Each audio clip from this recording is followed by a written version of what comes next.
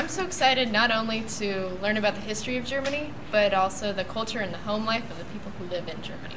I did the other exchange where a German student came and stayed with me, and I'm really excited to go back and visit her because we really bonded, and we're going skiing on the Swiss Alps, so that will be fun.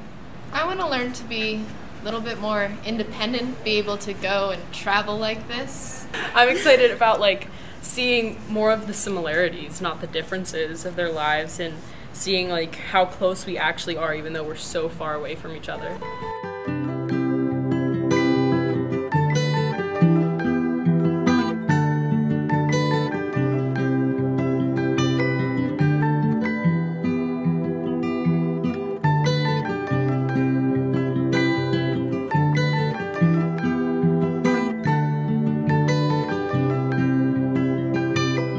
Every morning before work, every evening after work, all the prisoners had to line up here according to barrack number. Yeah, we're still sort of in the flow of traffic. I'll show you over here. I was kind of surprised by how many memorials there were. I was expecting there to be some, but there were more than I had expected.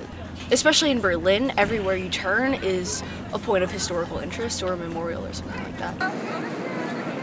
Connecting with other people my age around the world and getting to learn about what they experience day to day, getting to understand other people's points of view, that has really changed me. It's affected how I look at the world around me. I also feel like I've become more independent. So when you got there, what was your thoughts on living with a host? At first it was a little awkward because I didn't know these people at all, and I was just going to their home, but it got more comfortable as the trip went on. So what's something you're going to miss?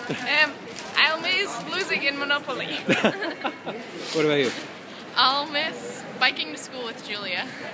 Most things are new there because of World War II, and I thought many of the buildings would be old, when in reality a lot of them were rebuilt after the war. While each city holds their own interesting vibe, I thought that Berlin was really cool, while Munich was more traditional. The differences were vast, and I really loved Berlin. My favorite moment of the trip was going to Dachau. That was my favorite part of the entire trip. It was deeply impactful, moving, very interesting, but you could definitely feel it. That you could feel something deeper there. I feel I definitely can handle the independence out there, and that I'm able to be away from that long, but I also thought I learned a lot factually about Germany and stuff, so that was good.